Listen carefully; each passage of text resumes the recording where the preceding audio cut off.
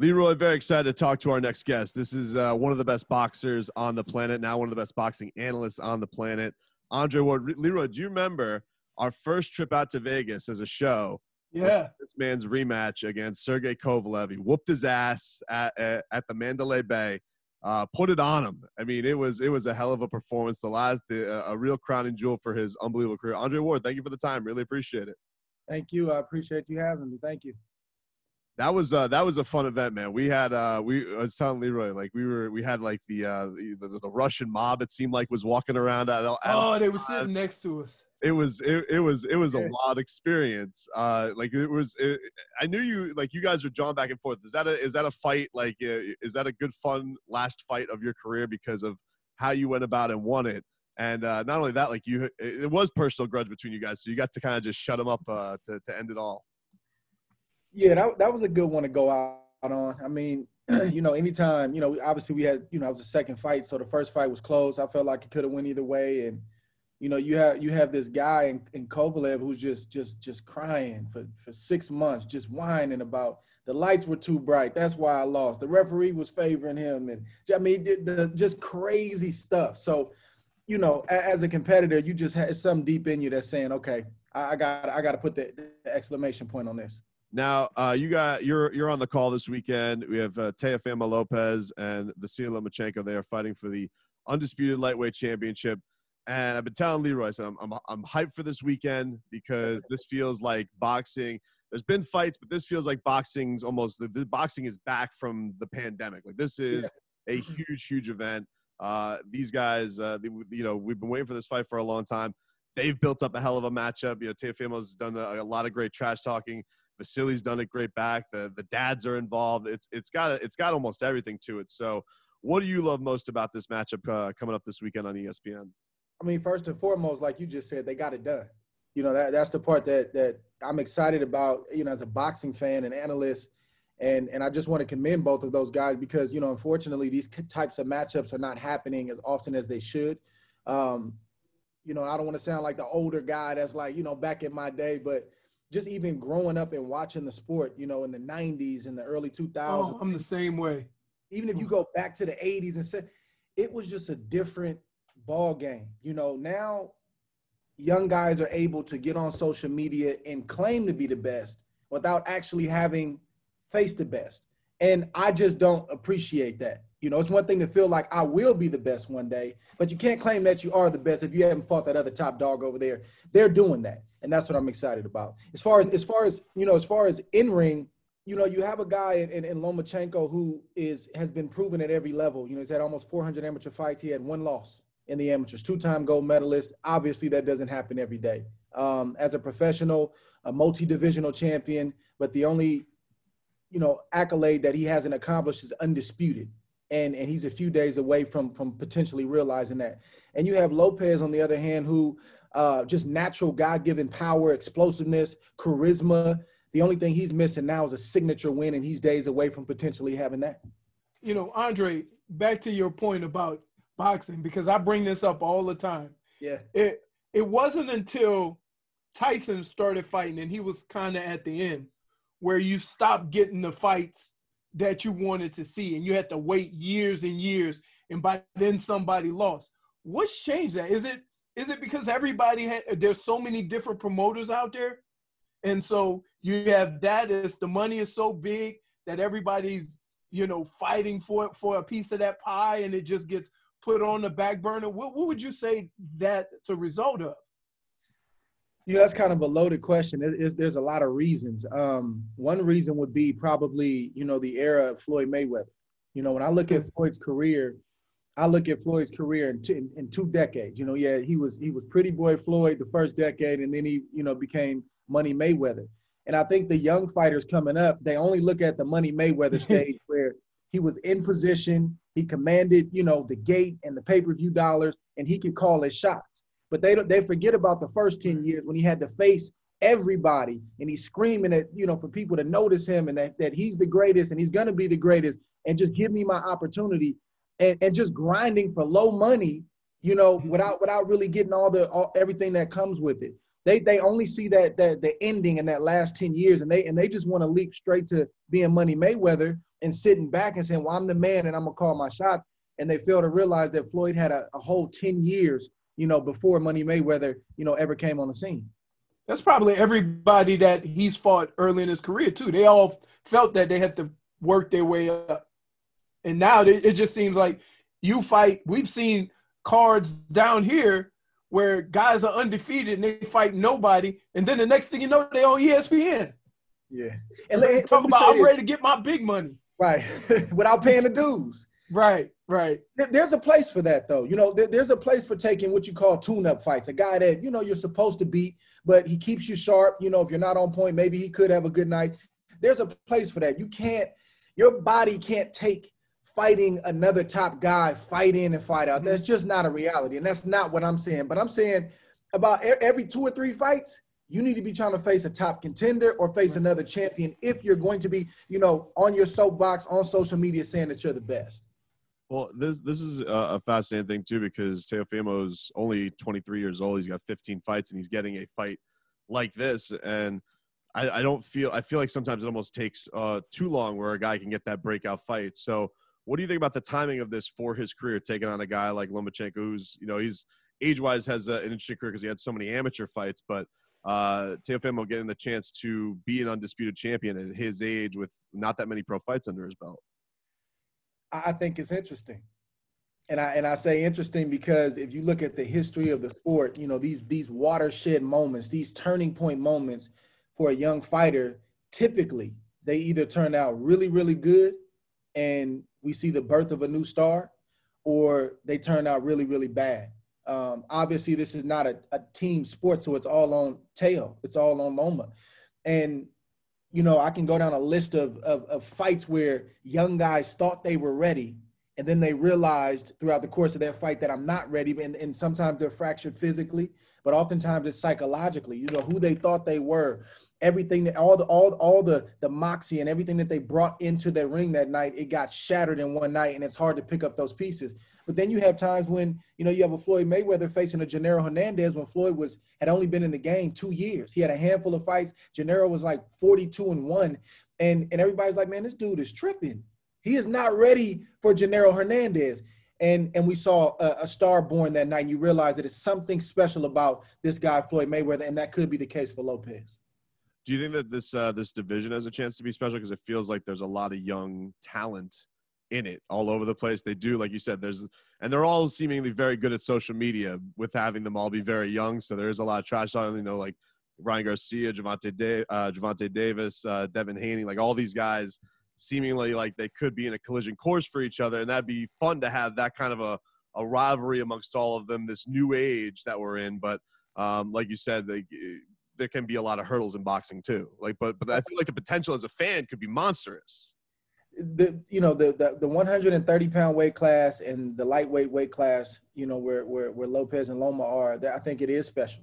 You have Devin Haney, who is, he's I don't think he's, tipped the iceberg of what he's going to be. I think you see the potential, but he hasn't realized that yet. I don't have a problem with these guys talking on social media. All I'm saying is at some point, we got to back that talk up. And there are hurdles in boxing.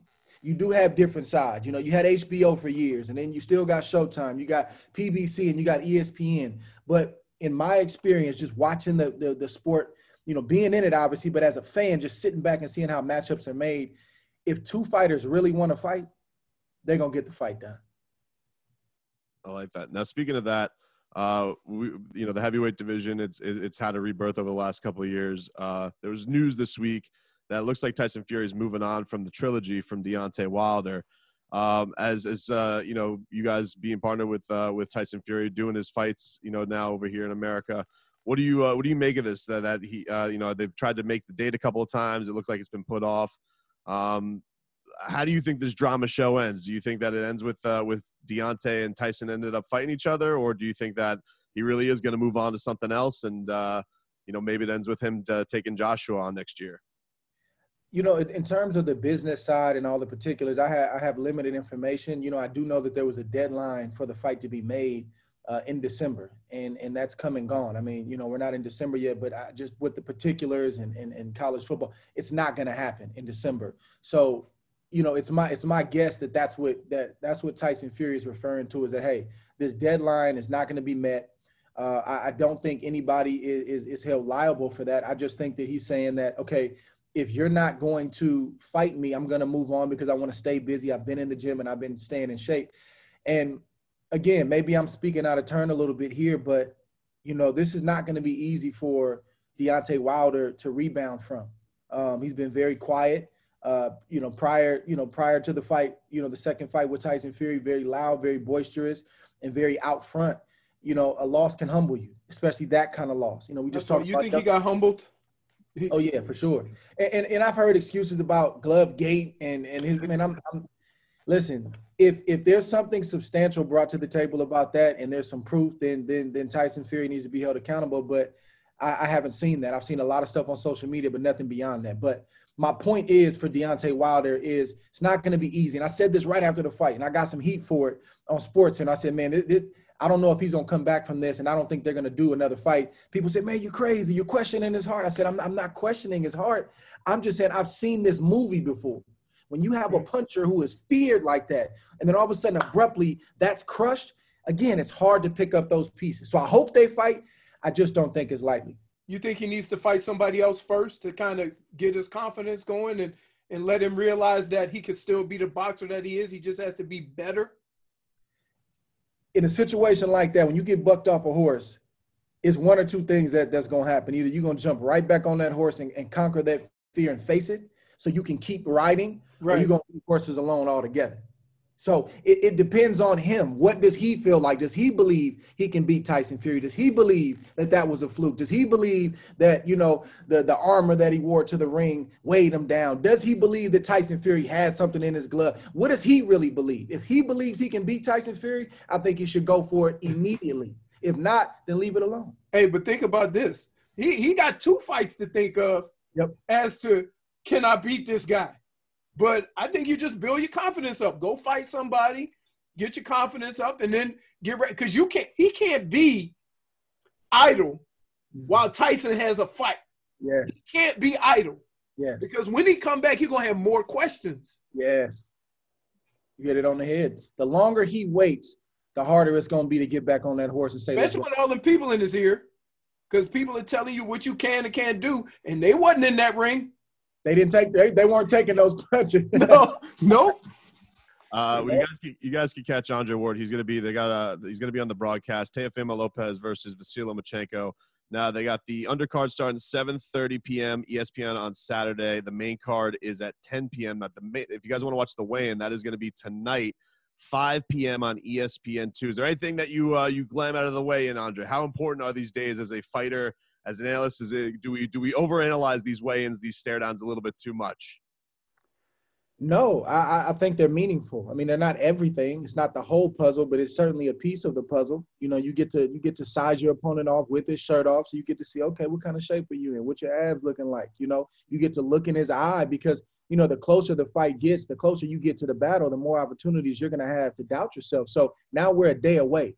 Let me see if I see your armpit sweating. You can see sweat sometimes running down a guy's arm. Let me see how nervous you are. And then you also got to check yourself. How am I feeling? Am I ready? Sometimes you can look down during a face-off like that and see a guy's legs shaking. So it gives you a feel. It gives you just a little bit. It's a piece of the puzzle. It's not everything, but it's definitely something you want to keep your eyes on. We can't wait for this one, man. And by the way, I just want to say as a note, like, you, Tim, and Joe Tess, like, that is bar none my favorite. Yep. The way you guys have blown it, first of all, you and Tim, like, the dynamic between you guys, he says the crazy things, you almost kind of roping him in sometimes. Like, it really has been a fun dynamic seeing how you guys have blossomed together. So, did you guys have that naturally, or did you feel like it, it helped? Because I feel like right away, it just felt like it was a good mix when you guys were put together. I think those things just kind of happen. You can't predict them. I worked with Joe Tess in the past, and obviously, he's a legend in the game. Me and Tim, we came up as fighters together. We actually fought when we were kids, and we go back and forth about that. So I've known Tim, but Tim never struck me as the guy that I see on television now. Tim is always kind of like, mean-faced. I'm locked in. I'm Desert Storm. I'm coming to get it. I didn't know Tim had all this personality. I said, Tim, if you showed just a fraction of this personality when you were fighting, dude, you would have been been a billionaire. You'd made way more money because you got this killer in the ring, but then you got this guy outside the ring. But I just think he's evolved. I love the fact that he speaks his mind, and it's not easy, as y'all know. You know, when you're on the airwaves at any level, it's tough to speak your mind because you might get backlash. Tim's not worried about the backlash, and I love that about him. Man, my only fear is because I've been there, that you have to be careful with how critical you are, because a lot of times the guys you talking about are better than you at what they doing. And so you're like, well, I gotta call him out, but I'm gonna tread lightly because I'm not gonna call him like I'm the best that ever did it. And those are, you know, they're your peers. You know, it's right. a community that you've been a part of. So they're looking at you like, oh, you switched up. Now you the media. Yeah. So it's tough. It's not easy. Yep. Oh, swear, this is the last one because I need a professional athlete arbiter on this. Oh. A Charlie horse, Andre Ward. What in your mind? What is a Charlie horse? Is a No. Sorry. Okay. This is the Charlie horse. What is it? Yeah. I mean, I played a little football, so I've gotten a couple of them. So a Charlie horse is we talking about like, you know, like a cramp, right? In the leg. Yeah. I mean, to me, it's the muscle seizing up and tightening up, and basically you're not being able to move. Now here is the question. Where? Does it have to be in the leg? I've only heard of it being in the leg. That's right, because you're a normal person. Lower extremities. Leroy is explaining to me he was going for a first down, and he swore he got a Charlie horse reaching out for a first down in my arm. In the arm? And I've never heard of a Charlie horse in an arm. It sounds like the most ridiculous thing. But everybody we've had doctors call in, right? They said no, it's basically another name for a type of spasm or whatever, but you can have them anywhere. And somebody sent me a tweet and say horses don't have arms. So it's like it's gotten out of control. Oh my God. But I can see that though. I mean, you know, if you can have a muscle spasm in your lower extremity, I guess you can have one in your upper body. I've just never experienced it or heard of it until now. Oh, you ain't. I'm just gonna say nope. No more. I'm just gonna wait. Nope. Why did you have to throw? It's the cherry that got me. It's the last one. You could have left it alone. Check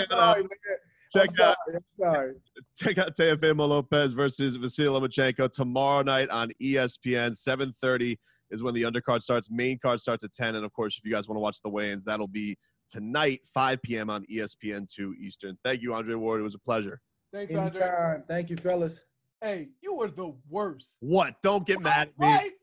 It's the last part. We were good. Yep. We were good. Yep. Then he said, but I've never heard of it. That's right. That's right. Now I got an answer on my side. Not just you and Connor. I wouldn't say I will fight him, but no, I won't. No, you won't. Right. No, I won't.